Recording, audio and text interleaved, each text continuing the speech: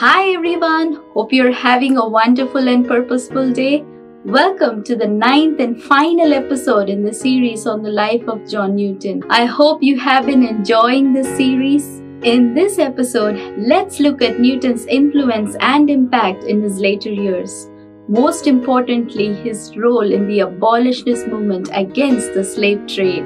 There is no doubt that Newton was uniquely qualified for his role in this effort. He had experienced the slave trade from all possible angles. He had been a slave owner and trader in Africa. He had operated factories in Africa where the captured natives were imprisoned till they were sold. He had been a slave ship captain, visiting Africa to purchase slaves. He had seen and participated in the brutal treatment of slaves on board these slave ships.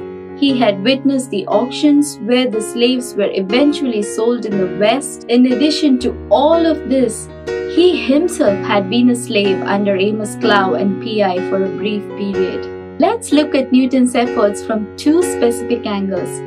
Firstly, from the standpoint of his relationship with key figures in the anti-slavery movement. Next, how he used his personal experience and testimony to support this cause. Newton had gathered quite a following in England.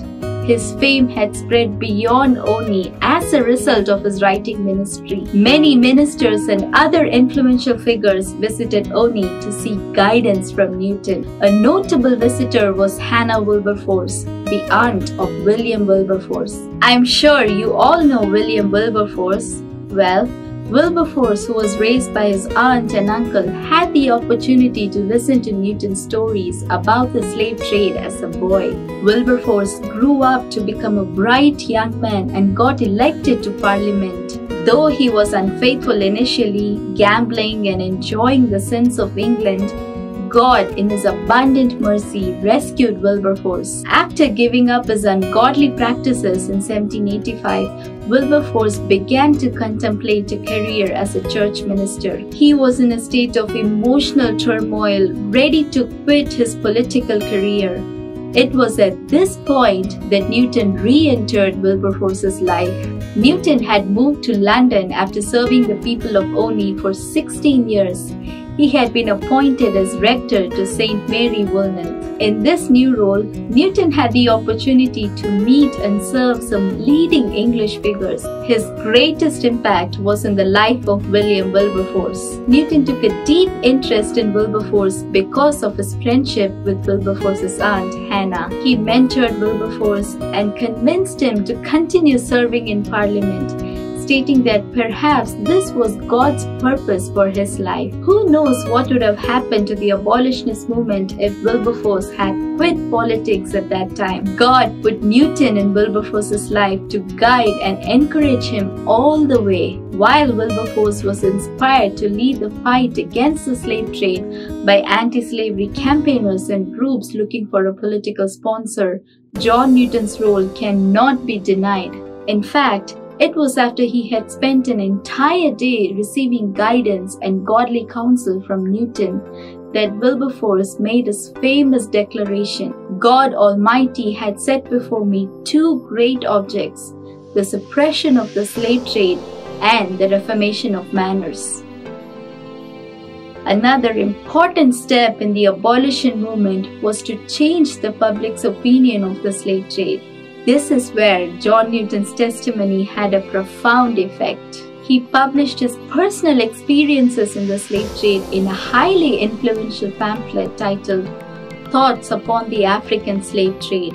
Newton painted a vivid picture of the slave trade, detailing the suffering of the African natives who were hunted, captured, and enslaved.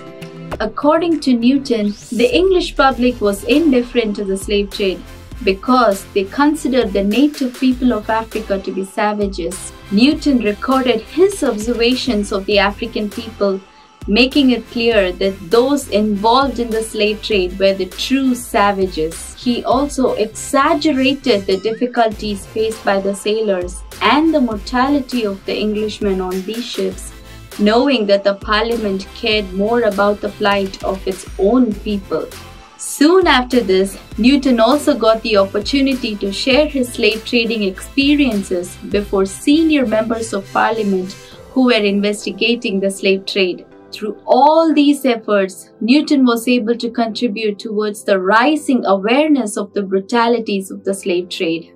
With the consistent and tireless effort of many people under the leadership of William Wilberforce, the slave trade was finally abolished in the year 1807. There is no doubt that this news brought Newton great joy.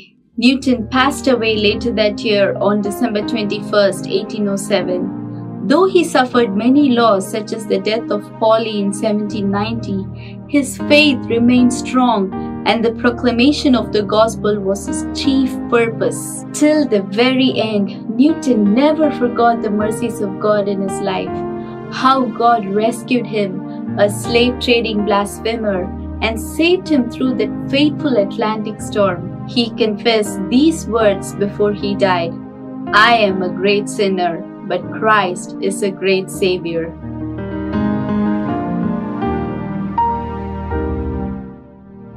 I hope you enjoyed this series on the life of John Newton. Remember that the God that delivered Newton can do the same for you. He is the same yesterday, today, and forever. As always, like and share this video with your friends and family. Please subscribe to my channel if you have not already done so. Take care, and I'll see you all in the next video series.